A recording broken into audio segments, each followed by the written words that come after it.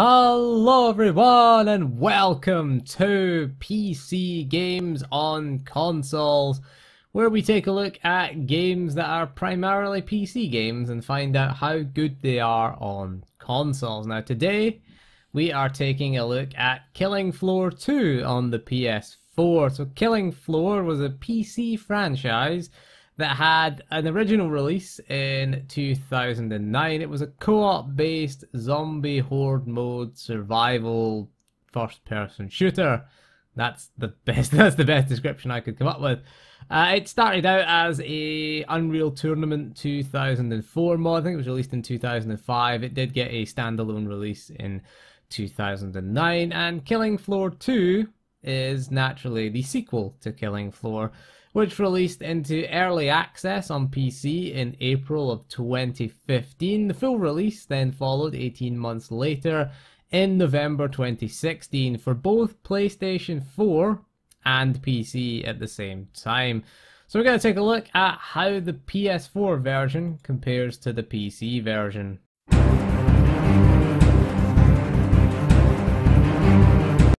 Well, it tries to get there, but it doesn't quite make it. Killing Floor 2 targets 60 FPS, which is admirable and is appropriate for the type of game that it is. It is a kind of fast-paced shooter.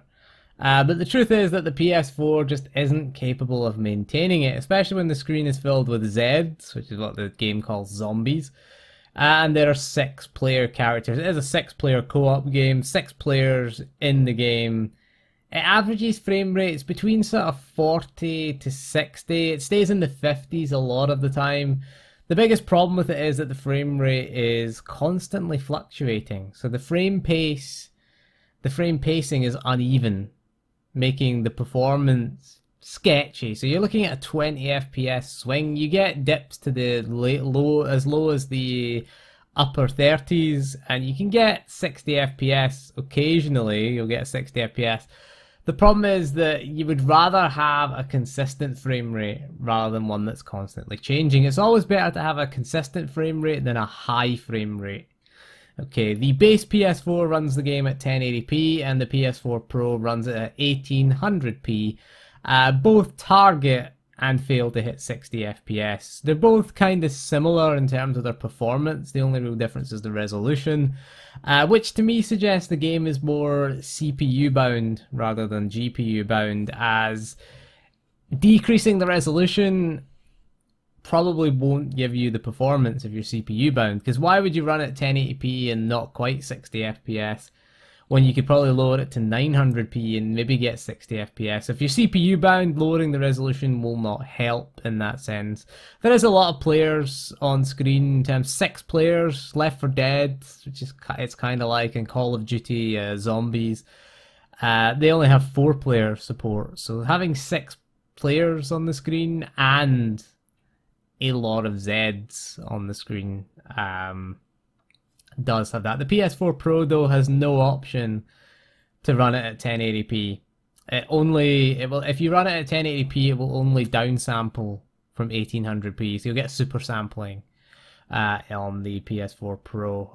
So maybe getting around the problem: fewer players, reduce it from 6 to 4, less Zed spawning. But I mean, I'm guessing they just went for the straight PC port rather than redesign it, because of course the game would have to be rebalanced. It is balanced around there being 6 players instead of 4. Maybe reducing it to 4 would reduce CPU load. Again, it's less players to keep track of, and again, having less Zeds spawning in means less draw calls, less animation, less AI, different types of Zeds in the game as well. It's not just your regular. You get just your regular fodder zombies, and you've got like your super zombies, and then you've got the boss character that spawns in at the last part. But overall, it's not a bad port, but the frame rate is an issue. The game looks pretty good as well. It runs the equivalent of the PC at medium settings. The lighting effects are really nice. The textures are,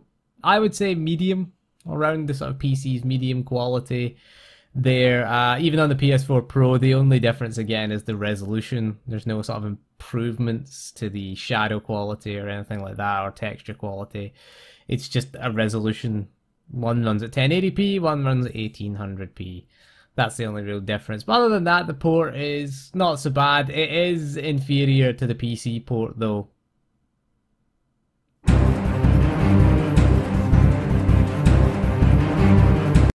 It works pretty well, as the PC version has controller support, so button mapping works as you would expect. The only real issues with it is when you have more than two weapons, switching between them takes longer. It's done with the triangle button, which can be pressed to cycle through weapons, or you can hold the button down to bring up a menu and select your weapons with the D-pad. Otherwise, it's fine. Of course, you've got the aim assist for aim down sights support. You've got that there as well. It works fine for healing. You've got buttons that do sort of multiple things, like square, for example, is the reload button. Or if you hold the square button, you'll inject yourself with a little healing injector. But yeah, navigating through the menus, going through everything is done fairly straightforward with the controller. Mouse and keyboard is obviously the superior way to play, but if you're playing, you can play on the PC with a controller, and I've played it on the PC with a controller and had no real issues with it. It does work out pretty fine. I mean, having the PC version with controller support certainly has helped them out, and you know, it's not a hugely complex game. It is just a first-person shooter, so you know, there's plenty of them on consoles, so controller is a viable way to play, I would say. Not as good as mouse and keyboard, but certainly not unplayable in any way.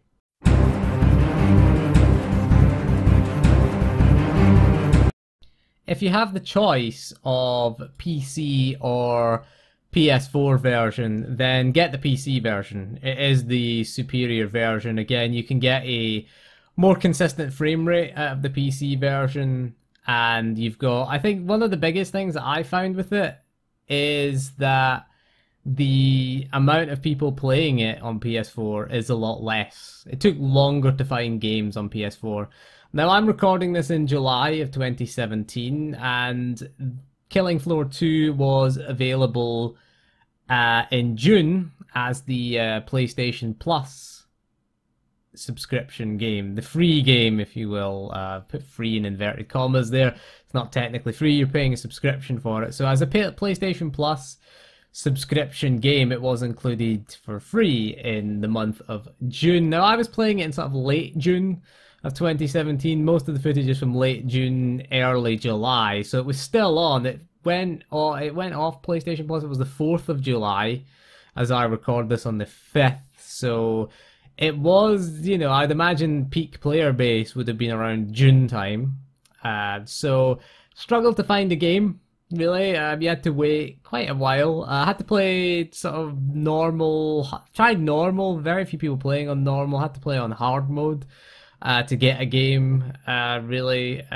PC, it's quicker to find the game. Again, it is mostly a PC franchise, so this is to be expected, but just bear that in mind if you're going to buy the PS4 version, that you can still find the game, you still get a game eventually, but it just takes longer to get it, so I'm imagining there's less people playing it.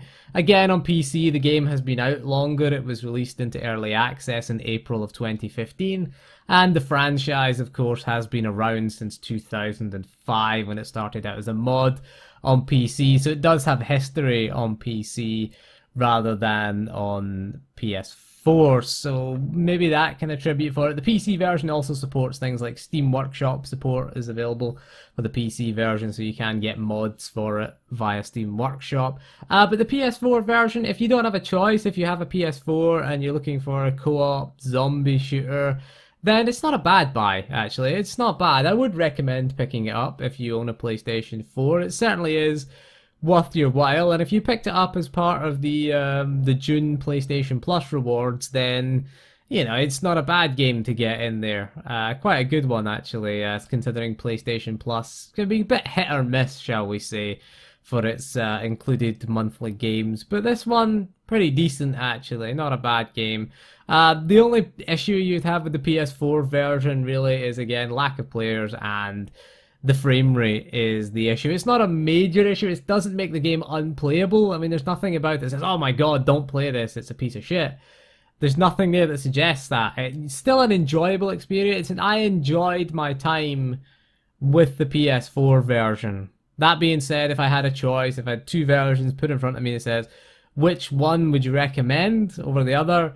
Definitely 100% the PC version. It's just a better version. Again, depending on your PC setup, again, you can always lower graphical settings and things to get the frame rate that you want. 60 FPS consistent is fairly straightforward to do. My R9 390X managed to get it. So if you've got an RX 480 or a GTX 1060, I nearly said 1070. I've got a 1070 now. 1440p 60 FPS is not really an issue on the 1070. But yeah, you can usually get 1080p 60 FPS. Certainly a more consistent frame rate than the PlayStation 4 version. PS4 Pro, it's disappointing on PS4 Pro, but most games are disappointing on PS4 Pro, I find. That's the biggest thing. Again, doesn't offer you that more consistent frame rate. Just offers a higher resolution, which, fine, it does look better.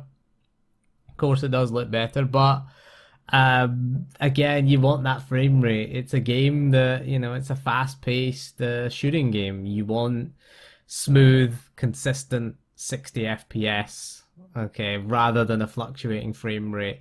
It's a pity that it doesn't run at 1080p. Again, that to me suggests the issues are CPU issues rather than GPU, because again, of the nature of the game. But overall, it's a game that I would recommend that you pick up. You could have got it as part of PlayStation Plus in the month of June.